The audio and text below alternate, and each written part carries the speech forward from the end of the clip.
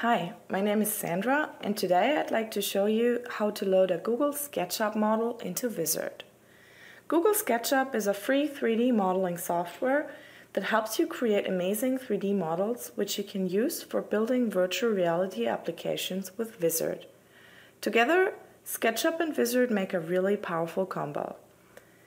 I decided not to build my own environment, but instead went to the Google warehouse and found this little model of a bathroom, which I really like. I've downloaded it and already opened it in SketchUp to see how everything looks, and it looks good so far. So I'm just going to go ahead and export this file as a 3D model. In order to use it in Vizard, I need a collada file.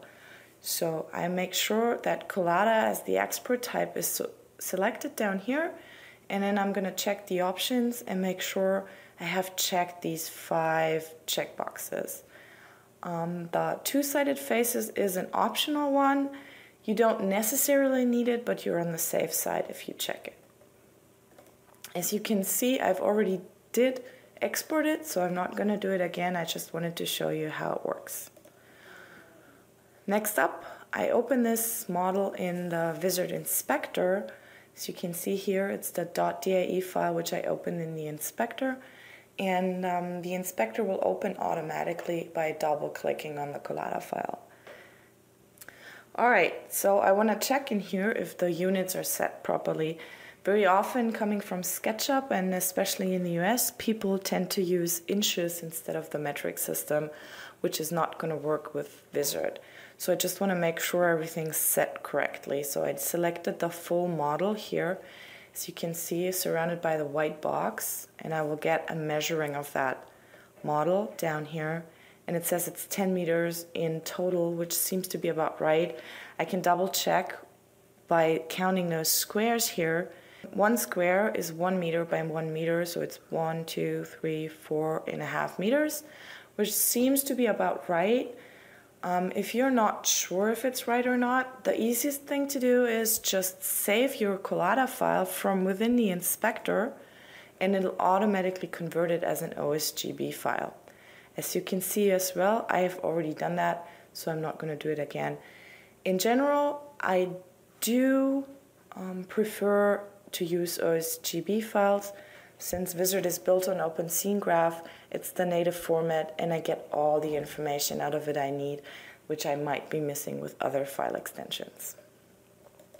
Alright, so I've downloaded the model, I've checked everything, the units seem to be right, so I'm going to start coding now. I'm going to go into Vizard, and as you can see as well, I'm using Vizard 5 in the beta version that can be downloaded from our website right now. And I will show you some nice features that you can use in here. So I'm just going to double click into the blue area to open a new Vizard file.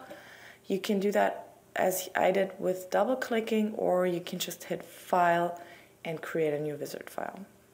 Alright, and then I'm going to make sure that I've saved it properly, and I want to make sure it's in the same folder as my 3D models, so I'll save that here, and I'm just going to call it bathroom as well. And in order to start, I'm going to start with the usual import of the Viz module, which includes all the Viz commands I will need for my application.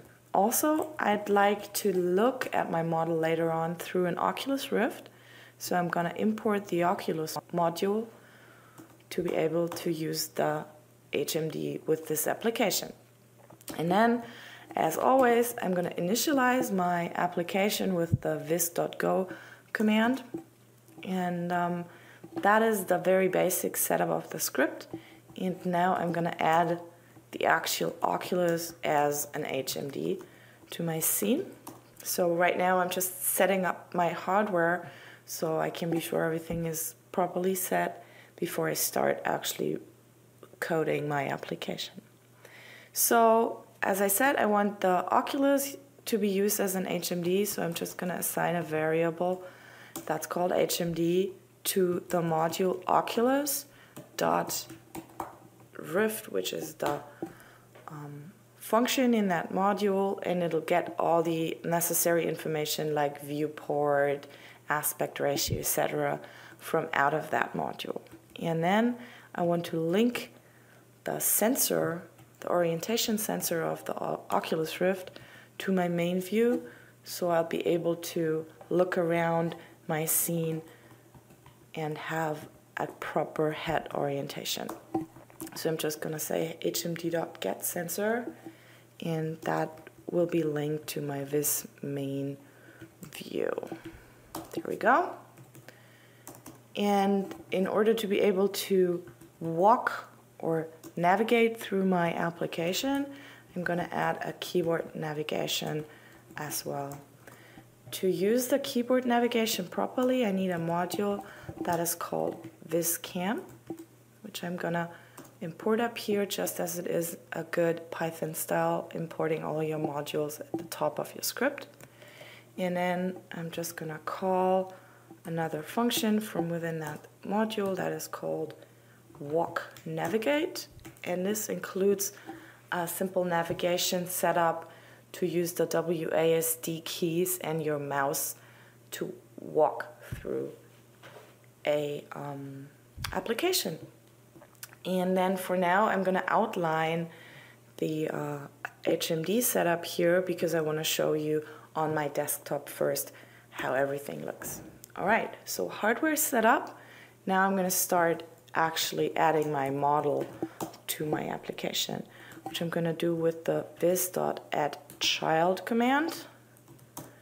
I want to add a child because I want to make sure the hierarchies are set properly, and with adding a child, the model will automatically add it underneath the root node of the scene. In order to avoid any typos, I'm just going to go ahead and copy and paste my file name from within the folder over into my script.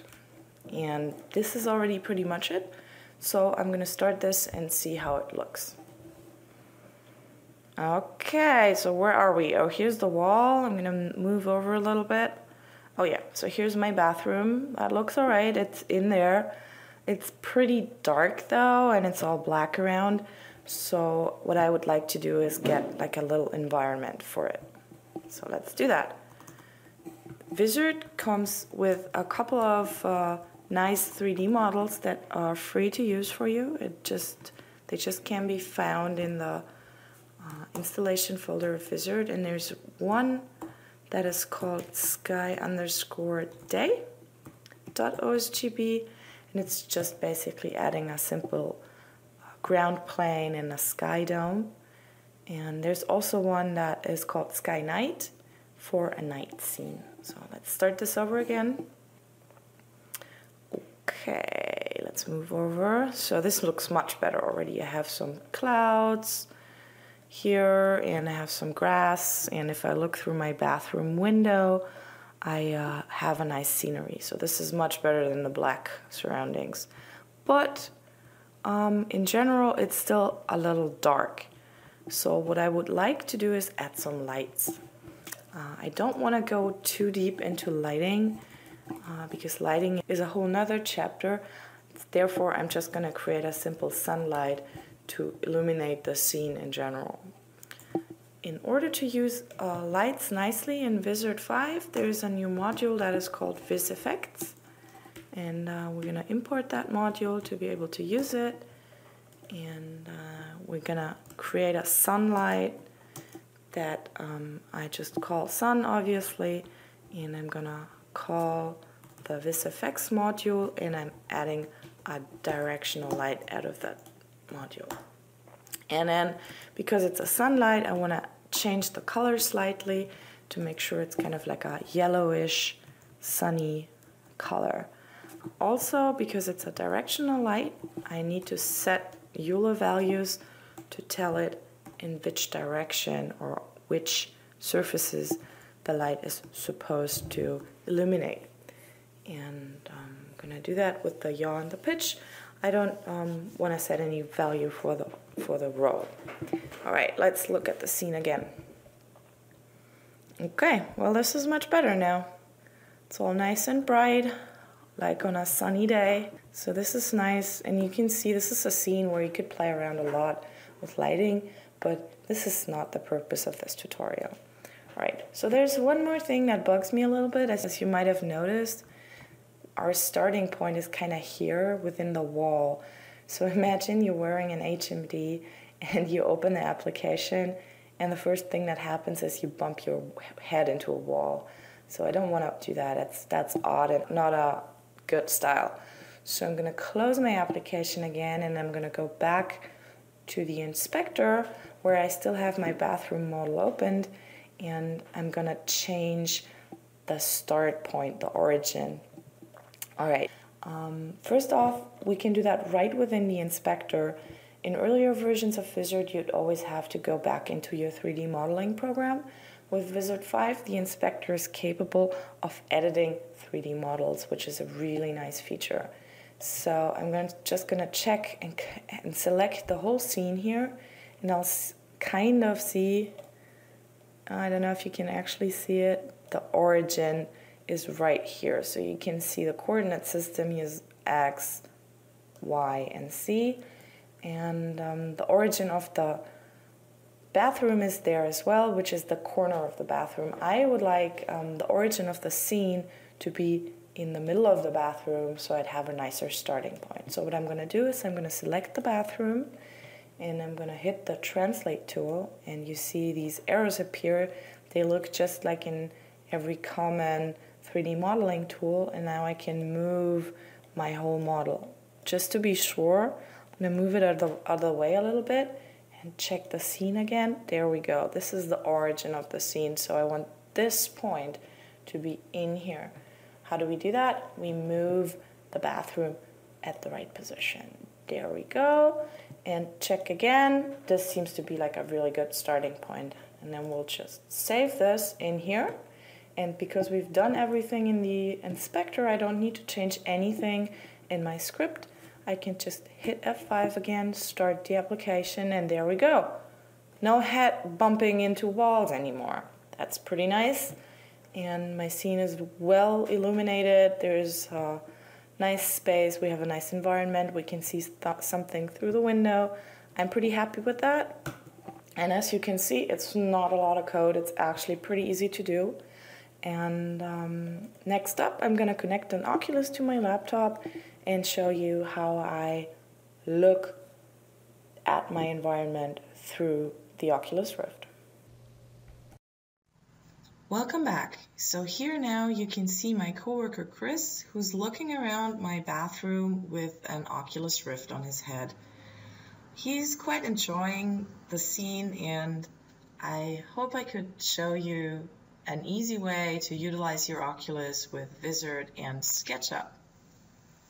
Thanks for watching my tutorial, and I hope I'll see you soon.